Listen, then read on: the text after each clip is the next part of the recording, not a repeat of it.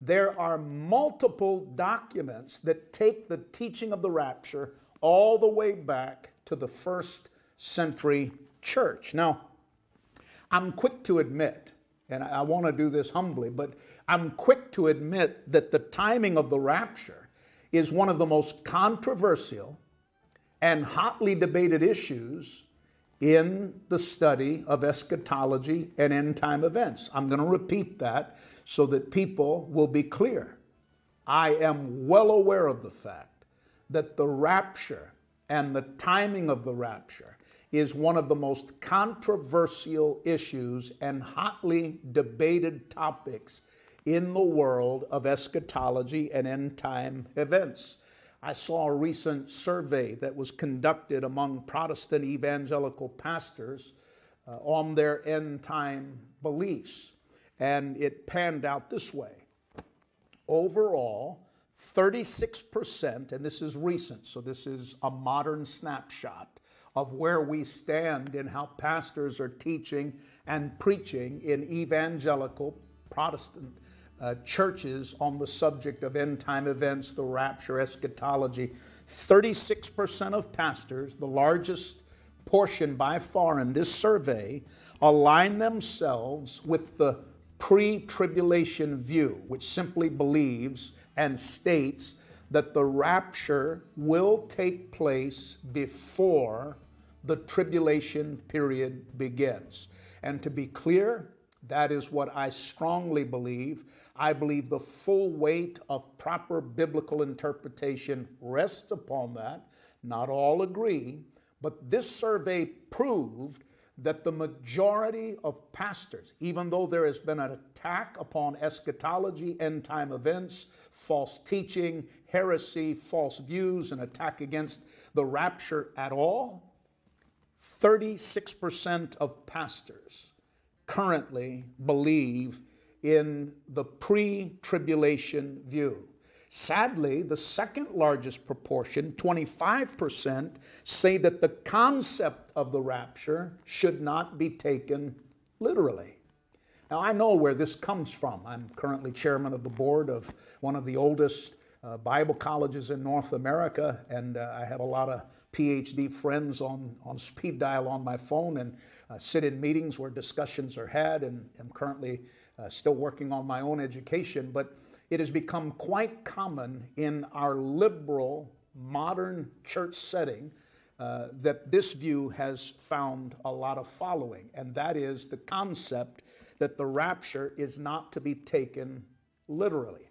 This is especially true among many denominations out of England, not as strongly here in the US of A, but in Europe and England, much more common. And then 18% of pastors align themselves with a view that is commonly called post-tribulation belief, and that is that the rapture and the second coming are basically one event, and they take place at the end of the 7-year tribulation period.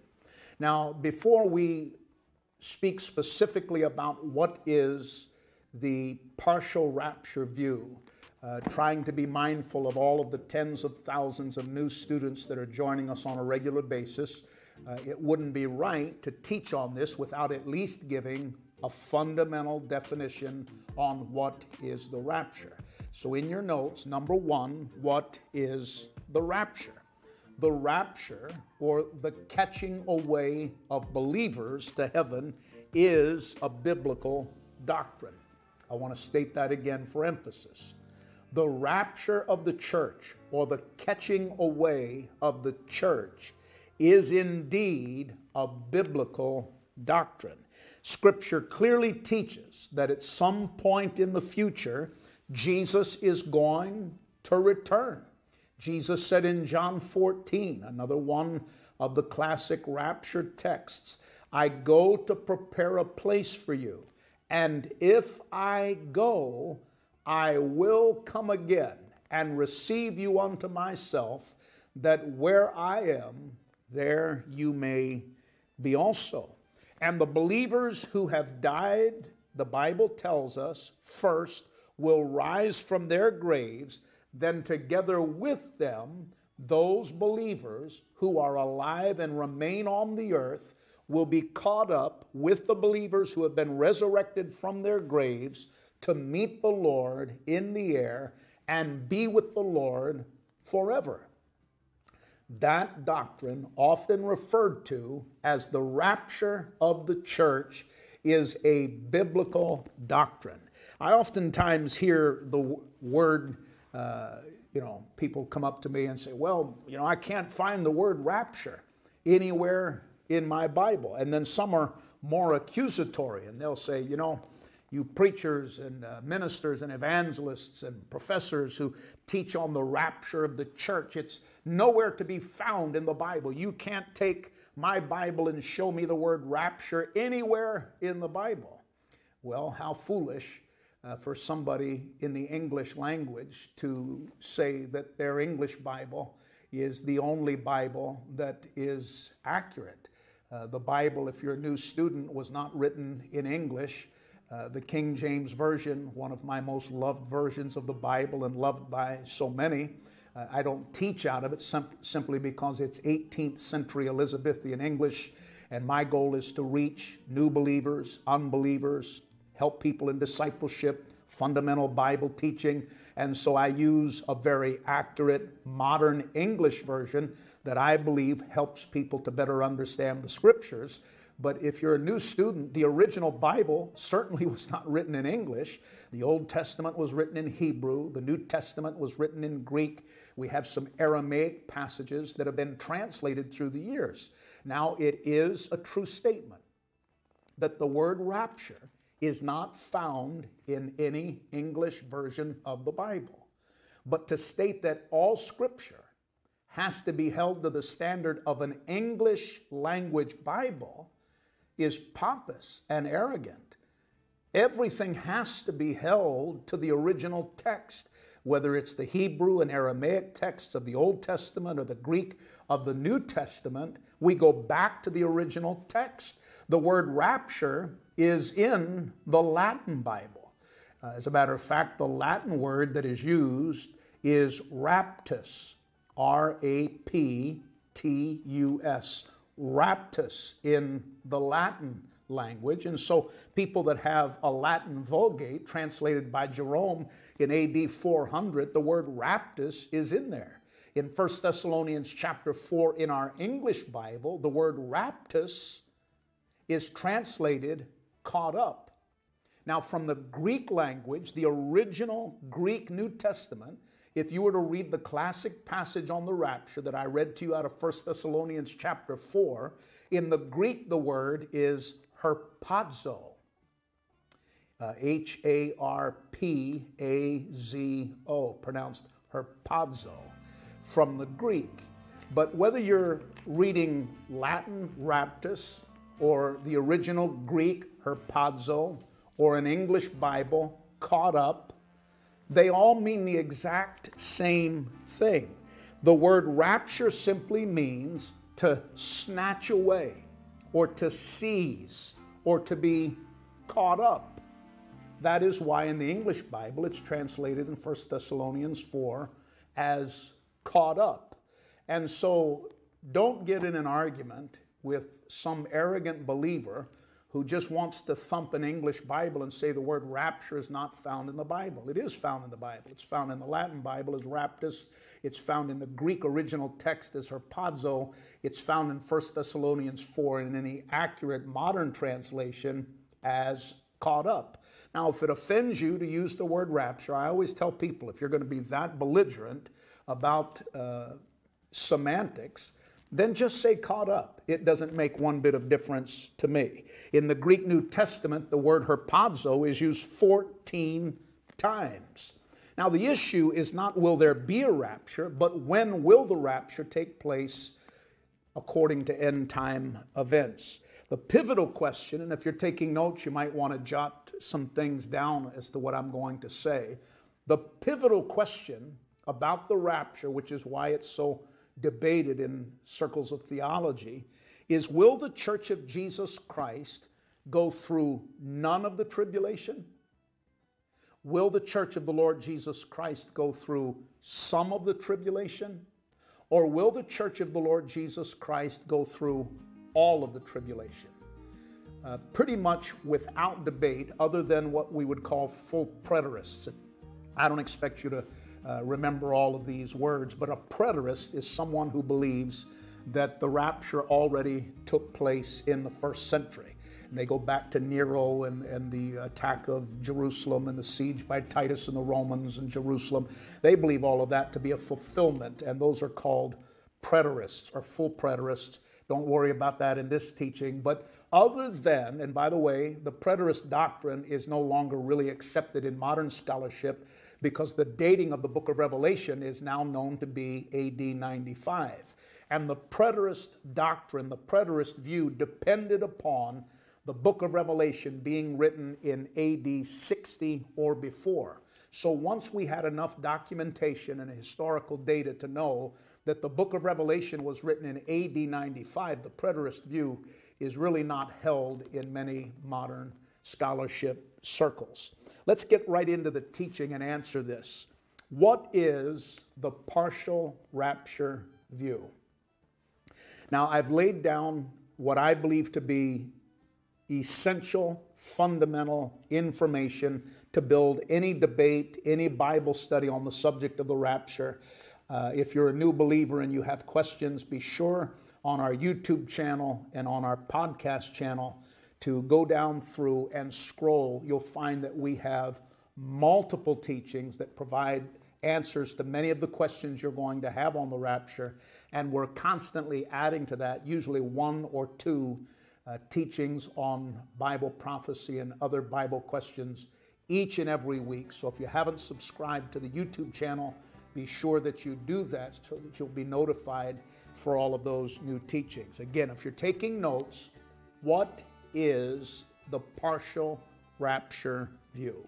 And I want to give to you a very basic definition because it really doesn't need a lot of detail.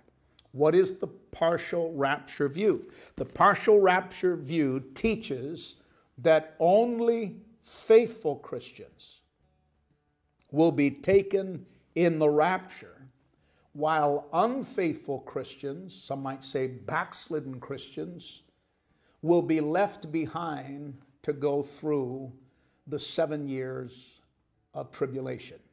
Let me give that definition to you again, because this is the question of our study today. What is the partial rapture view?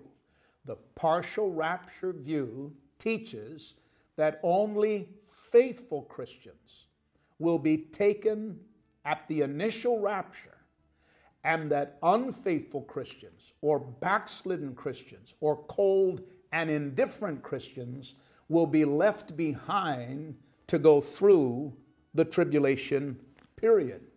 Now, the partial rapture view has been embraced by only a small fragment of the evangelical body of Christ. This is not a notable teaching on the rapture. This is not an accepted teaching in proper scholarship, but as I mentioned earlier, it has received in recent months and years, probably directly related to all of the false teachers on the internet, it has received a lot of attention, but it is not an accepted view by any recognized evangelical Protestant group.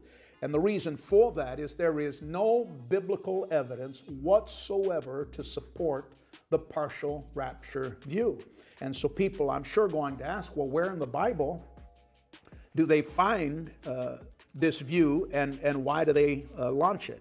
Well, if you'll go to your Bible to Matthew chapter 25, I'll show you where they fall off the theological wagon. Matthew chapter 25, verses 1 through 13, is the parable of the 10 virgins, 5 wise and 5 foolish. And when you get a chance, take a moment to read it. But it is this passage of the parable of the 10 virgins, 5 foolish, 5 wise, that is their quote-unquote biblical proof for the partial rapture. They believe that This parable refers to believers who have their oil and their fires are lit and they're found ready. And because they're ready and because they brought ample oil and because their fires are lit, this represents Christians who are on fire for the Lord, Christians who are filled with the Holy Spirit. And the rapture takes place and they're allowed into the wedding feast. And those Christians who allowed their fire to go out, they had no genuine relationship with God or with the Holy Spirit, and had backslidden or grown cold and indifferent, are left behind, and without giving a lot of teaching, which is pretty straightforward in your understanding when you read the passage, they misinterpret Matthew 25 verses 1 through 13. That is basically the sole foundation for the teaching of the partial rapture view. However, the 5 virgins whose lamps did not have any oil are not symbolic of believers who are left behind. It is describing unbelievers who are left behind.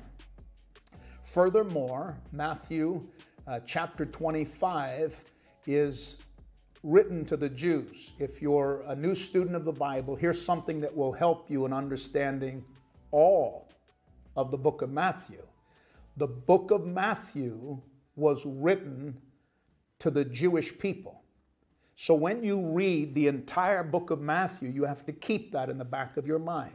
Matthew is writing this book specifically to a target audience, and that target audience is the Jews.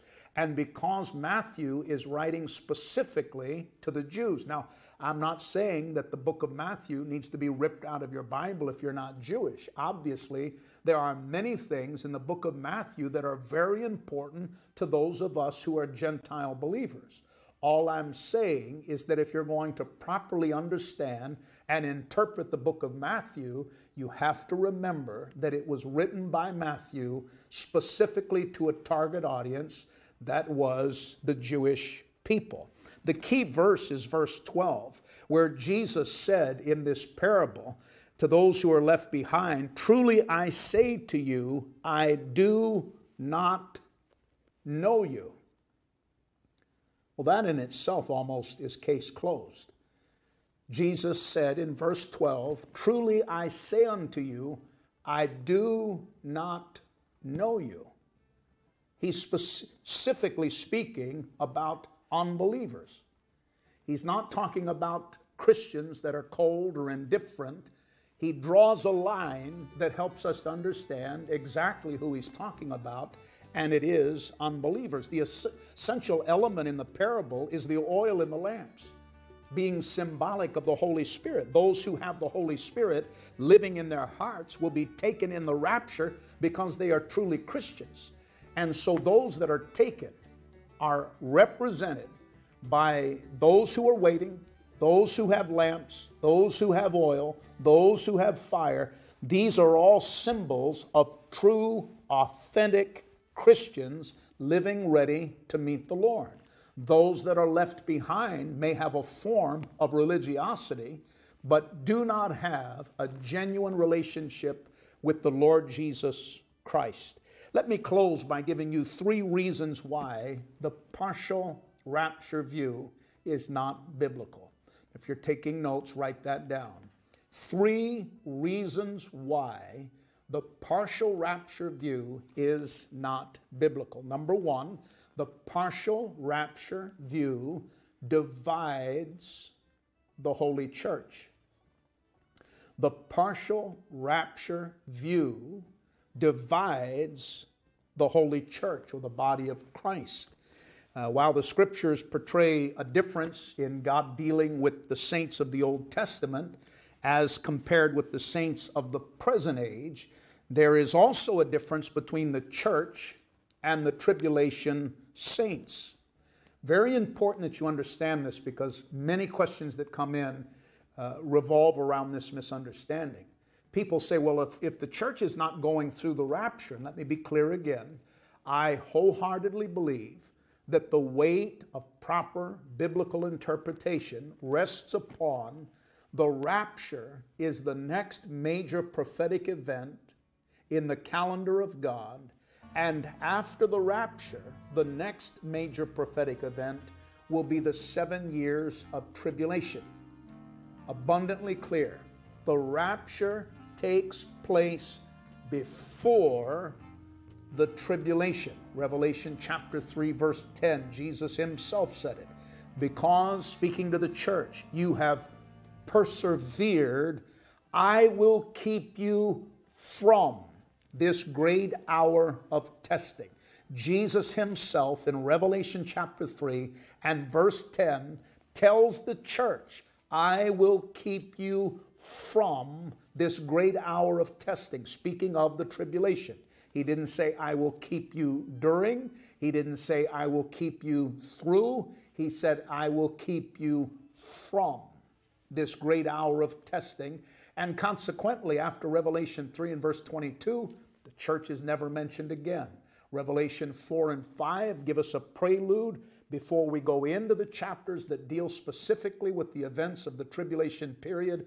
And the 7 years of tribulation are taught from Revelation chapter 6 through Revelation chapter 19. And do you know what's not mentioned one single time in Revelation 6 through 19? The church. The church is never mentioned one single time after Revelation chapter 3 and verse 22. Why? Because the church is not on the earth during the tribulation. Back to the question. People say, well, who are all of these saints in Revelation chapter 6? People will be saved during the tribulation. But the church age saints are raptured before. But God is going to continue to propagate the gospel in miraculous and manifest ways, even in the 7 years of tribulation. 144,000 Jewish evangelists are raised up. Revelation speaks of 12,000 Jews from each of the 12 tribes who will be separated and anointed by God to preach the true gospel during the tribulation. And the Bible says that the result of the preaching, and not just those that are raised up in the 144,000. We have 2 witnesses that will preach. We have an angel that preaches. The gospel is preserved and protected and propagated throughout the tribulation period. And the Bible says a multitude that no man could number are going to be saved during the tribulation. Be sure to get this in your notes if you don't already have it. In Revelation 6, that multitude that no man could number are the tribulation saints. They are not the church that was raptured before. Jesus said in Revelation 3:10, what? I will keep the church from the great hour of testing. The church has been raptured before the tribulation. And in Revelation 6, we see the multitude of those who will come to Christ. And we know that the Old Testament saints, people always ask me, what about all of the Old Testament believers? Those who, by the light of the Old Testament law, lived in righteousness. What about them? When will they be raptured? They will not be resurrected until the end of the tribulation. And we know that at that time, the raptured church before the tribulation, the rapture again, listen carefully, the rapture is Christ coming for the church before the tribulation. Well, what about the second coming? That is at the end of the tribulation, and that is Christ returning with the church. Before the tribulation, Christ comes and catches up the church. He comes for the church. The second coming, at the end of the tribulation, he returns with the church. And it is at the end of the tribulation, at the second coming of Christ, that the Old Testament saints will be resurrected and then later judged. For sake of time, I have a teaching coming up that will deal with all of the specific judgments to help you to understand that chronology.